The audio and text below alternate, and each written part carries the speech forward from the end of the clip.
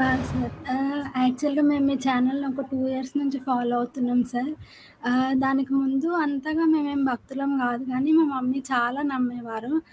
మా మమ్మీ హ్మ్. బ్రహ్మకుమారిస్‌ని ఫాలో అయ్యేవారు. కానీ మీ హ్మ్. వీడియోస్ అన్నీ యూట్యూబ్‌లో మాకు రావడం, బాబు గోగినేని సార్ ఇంటర్వ్యూస్ అవి చూడడం హ్మ్. అసలు చాలా మారారు. మా మమ్మీ గూడా ఇప్పుడసలు ఫాలో అవ్వట్లేదు. తను గూడా అర్థం చేసుకున్నారు. తనకు 53 ఇయర్స్ ఉంటాయి. కానీ తను చాలా లాజికల్‌గా ఆలోచించి అవును ఇదంతా బుల్‌షిట్ అని మారిపోయారనమాట. అసలు మా మమ్మీ మీకు చాలా థాంక్స్ చెప్పమని చెప్పారు. ఆహ్, షూర్ అండి. థాంక్స్ అని చెప్పండి. నేనేం చేశానండి, నేను జస్ట్ మాటలు అన్నాను అంతే. మొత్తం పని చేసిందంతా మీరు, మీ ఇంట్లోళ్ళు. మీరే అర్థం చేసుకున్నారు, ఇదంతా చేసుకున్నారు. ఆ ఆలోచన మీ వల్లే వచ్చింది సార్. మీరు ఆ నమ్మకాలు ఎలా ఏర్పడతాయని ఆ స్టార్టింగ్ వీడియో చూసినప్పుడు ఇంక మాకైతే అదొక ఐ ఓపెనర్ అనమాట. ఆహ్, దాని తర్వాత నాకొక్క క్వెషన్ సార్. మీరన్నారు గదా! హ్మ్. శబరిమలకి అమ్మాయిలు కావాలని ఇట్లా పంతం కోసం వెళ్తున్నారు అదని. యాక్చువల్లీ హుహు. వాళ్ళదేంటంటే ఇప్పుడు ఆ శబరిమలకి ఎంట్రీని వీళ్ళెందుకు ఆపేస్తున్నారు అంటే ఆ మెన్స్ట్రుయల్ సైకిల్ అన్నది ఇంప్యూర్. మెన్స్ట్రుయేషన్ అన్నది ఇంప్యూర్ అన్న బేస్ ఐడియాని వాళ్ళు ఫైట్ చేస్తున్నారు. ఎందుకంటే వాళ్ళు చిన్న పిల్లల్ని అలో చేస్తారు, పెద్దవాళ్ళని అలో చేస్తారు. మధ్యలో వాళ్ళని అలో చేయరనమాట. అది మెన్స్ట్రుయేషన్ అన్నది ఇంప్యూర్ అన్న థాట్ వాళ్ళ మైండ్‌లో ఉంది కాబట్టి వీళ్ళది కాదు మేము అది ఇంప్యూర్ కాదు అన్న పాయింట్‌ని వాళ్ళు ట్రై చేయాలనుకుంటున్నారని నేను అనుకుంటున్నాను సార్.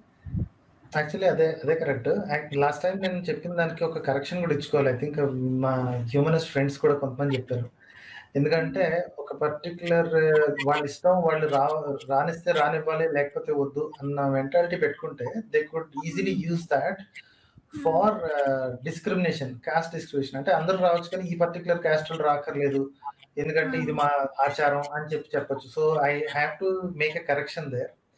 ఒకటేంటంటే గవర్నమెంట్ బాడీ లేదా గవర్నమెంట్ నుంచి ఏమాత్రం టాక్స్ రిబేట్ గాని, ఏమాత్రం బెనిఫిట్స్ గాని తీసుకునే స్థలం, రైట్? హ్మ్. హ్మ్. గవర్నమెంట్ నుంచి ఏమాత్రం అది ఏ మతానికి సంబంధించినది గాని, ఏ సంఘానికి సంబంధించిందైనా గాని, గవర్నమెంట్ నుంచి బెనిఫిట్స్ తీసుకుంటే వాళ్ళు డిస్క్రిమినేట్ చేయాల్సిన అవసరం లేదు. డిస్క్రిమినేట్ చేయడం నేరం కూడా. ప్లస్ ఇంకోటేంటంటే అది గవర్నమెంట్ బాడీ అంటే ఇప్పుడు ఆర్మీ ఉందనుకోండి. ఆర్మీకి ఒక రిక్వైర్మెంట్ ఉంది. ఓకే. ఓకే. ఆర్మీకి నాకింత పెద్ద కళ్ళజోడు ఉంది. నేను జస్ట్ 4 అడుగులు పొడుగున్నాను. అయినా సరే నేను ఆర్మీలోకెళ్తానంటే అక్కడ కుదరదు. అక్కడ there is a particular entry criteria. ఎందుకంటే ఇట్ హాస్ ఎ పర్పస్ కదా! ఇది భక్తికి సంబంధించింది. దీనికి గిర్పస్‌లు ఉండవు.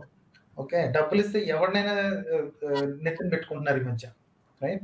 వాళ్ళ శాస్త్రాల ప్రకారం, ఇది ప్రకారం ఆహ్, నాలుగో వర్ణం నుంచి ఎటువంటి దానాలు, గినాలు పుచ్చుకోకూడదు. పాపం, మహాపాపం అన్నమాట. నాలుగో వాళ్ళ దగ్గర నుంచి దానం పుచ్చుకోవటం అనేది. హ్మ్. కానీ ఇప్పుడు అందరూ నాలుగో వాళ్ళ దగ్గర నుంచే ఎళ్ళేసేసి ఆహ్, పూజలు, యాగాలు చేసేసి వాళ్ళ దగ్గర సంభావనలు, దక్షిణలు పీకల దాకా తింటున్నారు.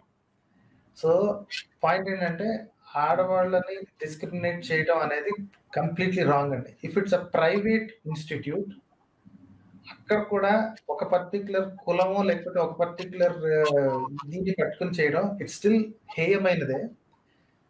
కానీ వి కెన్ స్టిల్ టాలరేట్. ఇప్పుడు వాడు ప్రైవేట్ ఇన్‌స్టిట్యూట్ మన దగ్గర తిరుపతిలో ఉన్నాయి చూసారా? కొన్ని చౌల్ట్రీస్ ఉంటాయి. మన సత్రాలు.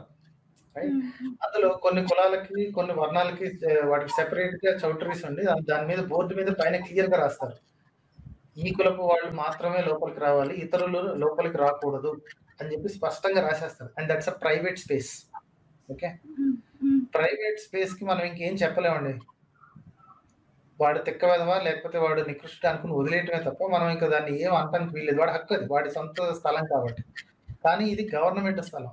లేదా గవర్నమెంట్ ఆధీనంలో ఉన్న స్థలం. లేదా గవర్నమెంట్ నుంచి డబ్బులు తీసుకుంటున్న స్థలం. హ్మ్. హ్మ్. హ్మ్. దెన్ ఇలాంటి రిస్ట్రిక్షన్స్ ఉండటం అనేది అమానవీయం. అదీ గాక మెన్‌స్ట్రుయల్ సైకిల్ అనేది ఇంప్యూర్ అనటం అనంత అసహ్యకరమైన పని ఇంకోటి లేదు. దానికి ఇప్పుడు వీళ్ళు సొల్లు కారణాలు చెప్తారు. ఏంటి? అలాంటి ఇబ్బందికరమైన పరిస్థితుల్లో, అలాంటి పెయిన్‌ఫుల్ స్టేట్‌లో ఆడవాళ్ళని పైకి హ్మ్. కొండెక్కించడం అనేది అమానవీయం కాబట్టి మా వోళ్ళు ఇలా రాశారని సొల్లు కథలు చెప్తారు. ఇప్పుడు అవసరం లేదు గదా! కొండెక్కాల్సిన, కాళ్ళతో ఎక్కాల్సిన అవసరం లేదు గదా! నీట్‌గా నేను బండిలో అక్కడి దాకా వస్తా. ప్లస్ ఆ అమ్మాయికి లేని నొప్పి మీకెందుకు? రైట్? అంతే. అంతే సార్. హ్మ్. So that will be my argument. నేను లాస్ట్ టైం చెప్పింది this is the correction for that. వాళ్ళు గవర్నమెంట్ నుంచి ఏమాత్రం బెనిఫిట్స్ తీసుకున్నా సరే వాళ్ళు డిస్క్రిమినేట్ చెయ్యనే చేయకూడదు. ఓకే ఓకే సార్, చాలా థ్యాంక్స్ సార్. షూర్ చాలా థ్యాంక్స్ అండి. ఇలా చెప్తుంటే ఇంకొంచెం ఇంట్రెస్ట్గా ఉంటుంది to make more and more. So ఇంకొంతమందిని ఇలాంటి భక్తి రొచ్చులోంచి ఉచ్చులోంచి బయటకు పడేయండి మేడం.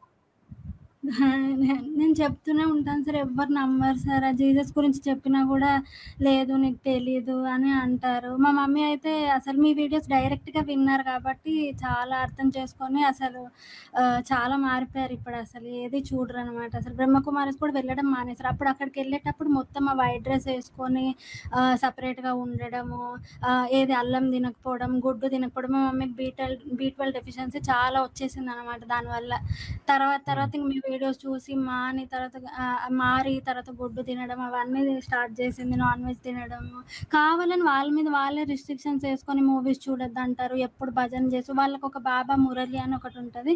ఆ మురళి చదువుకోవాలని చదువుకుంటూనే ఉంటారు అనమాట. ఎప్పుడు చూడు ఒక ఎంటర్టైన్మెంట్ లేకుండా అసలు అంత ఏమన్నా అడిగినా కూడా మేము మా దేవుడిని మా బాబాని అడిగి మీకు చెప్తాము. ఇప్పుడు ఒకసారి మా ఆఫీస్ నుంచి నాకు ఒక ఆపర్చునిటీ వచ్చింది అనమాట, ఆన్ షోర్కి వెళ్ళడానికి రొటేషన్కి. అయితే వెళ్ళాలా వద్దా అని ఇంట్లో అడిగితే మా అమ్మ అన్నది లేదు నేను బాబాని అడిగి చెప్తాను.